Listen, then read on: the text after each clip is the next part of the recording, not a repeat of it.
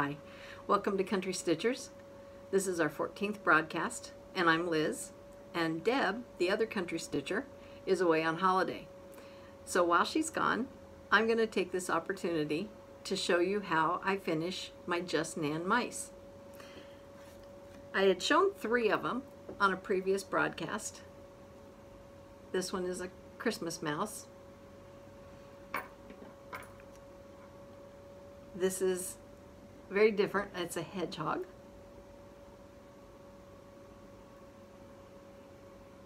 I think this is very, very clever. And then I'm going to be using the partner to this Halloween mouse as the basis for the demonstration I do today. And I'm going to do this in a little different fashion. I'm not going to sit here and put it together for you, but what I'm going to do is show you the different steps I do that are different than the finishing instructions that come with it. I had done the first 2 using the instructions, and I kept fumbling around with it, and I thought there needs to be a way for me to finish this and feel comfortable. So I came up with just a little take from Liz's perspective on how it might be easier to do. Before I do that though, I thought I would just show everybody the other little smalls that Just Nan has that I've purchased. She has more than this, but these are the ones I have to do yet. There's 2 humbugs, which are these sort of triangular envelopes, if you will. They're fun. Oops, hand upside down. And very cute. I like these 2. My twin granddaughters had a nursery that was done in owls, so I'm looking forward to doing these 2, one for each of them. They're 4 now, so I have a little time till they'll appreciate something like that. And then the rest of the Christmas mice, they have a gingerbread Santa mouse and a gingerbread Mrs. Santa. So that's the pair. And then they have a gingerbread angel mouse. And this is the cube that she would sit on. And then they did a reindeer mouse.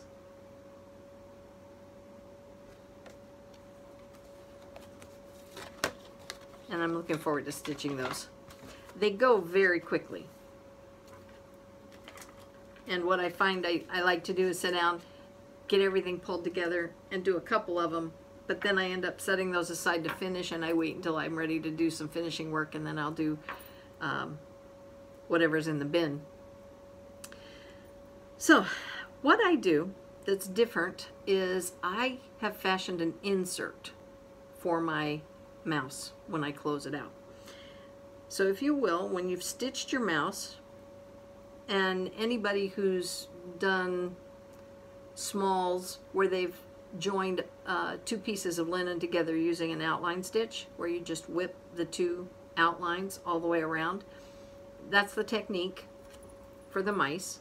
You start at the top at the nose, and you stitch using the outline stitch down the edges of the mouse. You stitch the seam together until you get to the bottom. Now, I chose on this mouse to use, it's called YL1, is that correct? YL1 clear. It's like a nylon thread, invisible. Yes, and that little sock over it is something knitters use, and they make them small enough to go over the little balls of yarn, and I use it to hold my thread on my spool. But that's what I used on this one to join it, and see if you can see the difference. On my other mouse, he's kind of covered by his broom. Let me use one that doesn't have a broom. You can see the thread difference between the two there. The Halloween mouse is using the invisible thread, and I used a neutral beige thread on the Christmas mouse on the right. So I thought I'd see what this looks like. I do like this. So I closed her, and she's at the point where she would be ready to fill.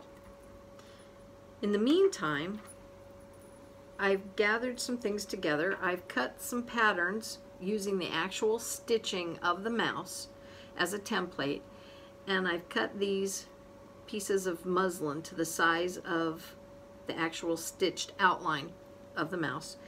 And if you can see here, I've traced that and cut it just within 1/8 of an inch, and it doesn't have to be exact. And what you do then is you stitch using a running stitch across the top of your mouse's nose. So I've stitched across the nose and straight down the side. Oops, wrong side. Straight down the seam.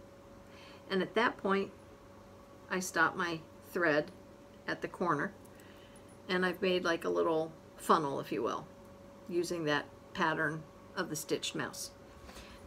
Sorry, I'm leaning here. I'm at the kitchen table. And then the next step, after you've done that, I knot my thread at the top so that it won't pull on the seam, because the next step with this is the same as the next step on the finished mouse, which is to gather it. So what I do is I stuff that gathered piece, and I've taken the liberty of already stuffing this one. I stuff it with polyfill and leave just enough room inside of it to be able to get my little finger in there. Then, for those of you who may have seen them before, I use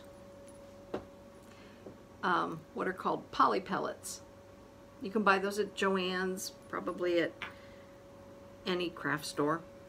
And I put those down inside that impression.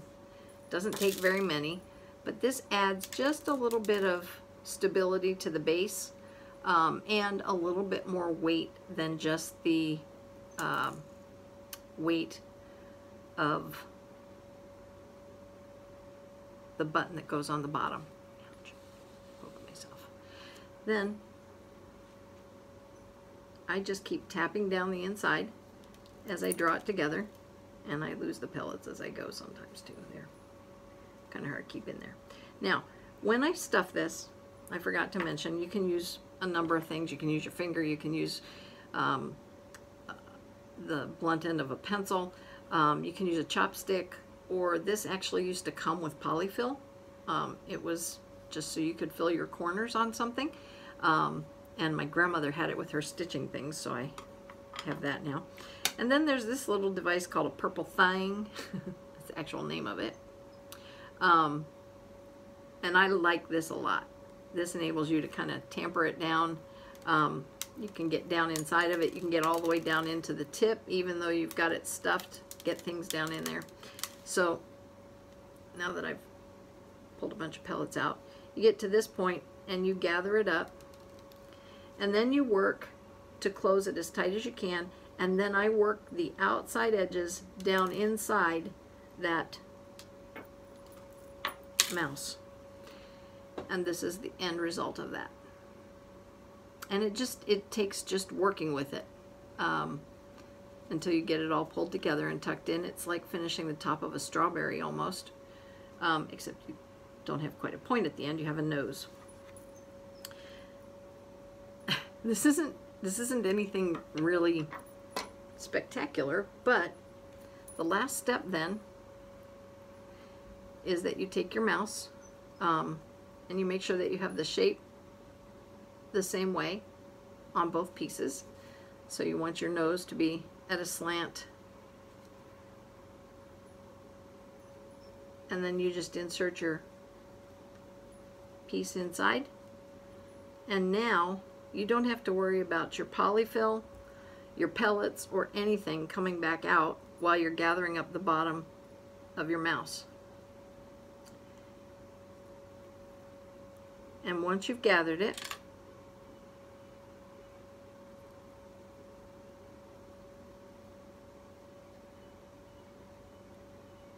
then you just you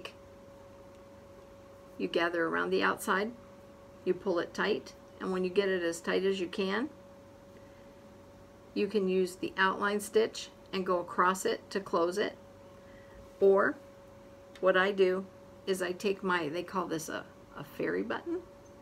I take my fairy button once I've drawn it together at the bottom, and I lay my fairy button on top, and then I use my thread and I go through the rim of this button using the outline stitches all the way around, and then that secures it just at the outside edge like that. And the finished effect is that it's sitting on its little button.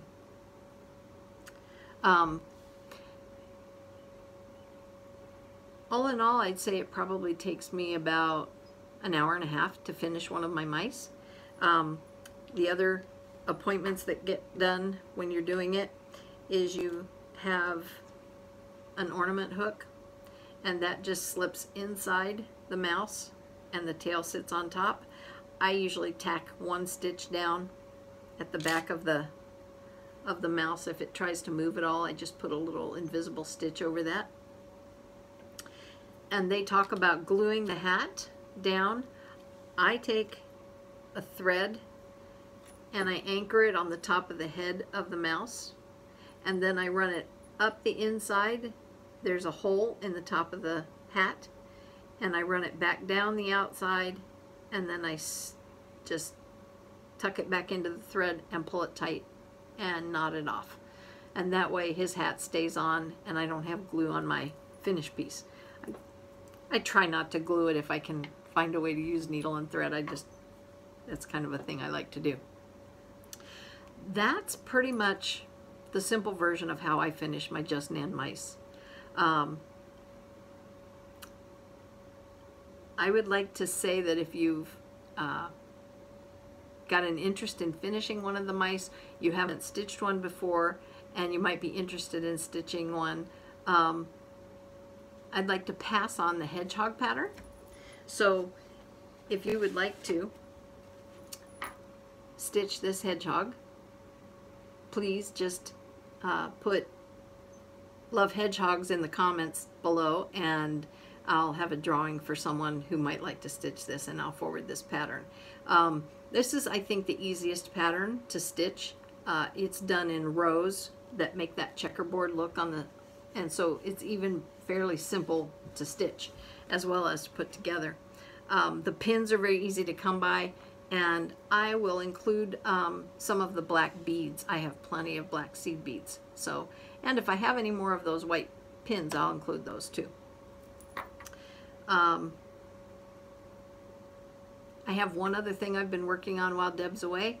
I have a class on Monday with Stitches Unlimited, and it's being taught by Beth Seals of Summer House Stitchworks, and I'm almost completed with my homework. I've done both sides of Grandma's Heart, which is the main focus of the piece. I've got those two pieces done, and I'm working on the pin keep, and then I just have the floss tag left to stitch, and I have 3 days to do it, so I think, well, 2 minus today. I think we'll get there, and I'm excited about that. And that's about it. I was glad to have the time to get to do this broadcast, and thank you very much for tuning in. And please have a good weekend, and remember to share the joy of needlework. Thank you.